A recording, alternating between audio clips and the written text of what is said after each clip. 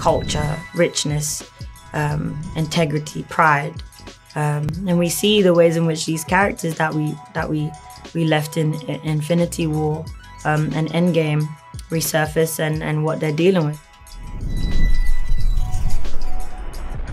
You know, Shuri is the heartbeat of Black Panther 1. She's fun, courageous, quirky, funny, tech genius, princess, and so enamored, like in awe of her brother, and she loses him.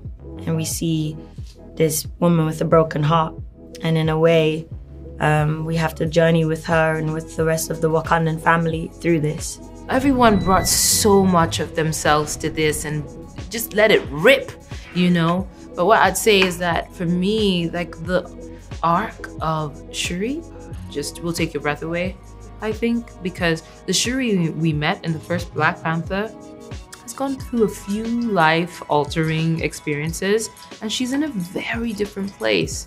And I think it's gonna be cool for people to see how a woman can evolve over time.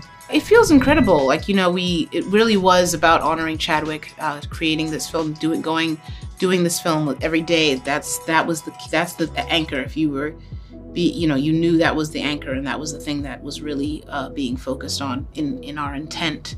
So to share that with the world, I think it's something that I've heard people say. It was a process of watching it allowed this world that really loved him also to have their process with him.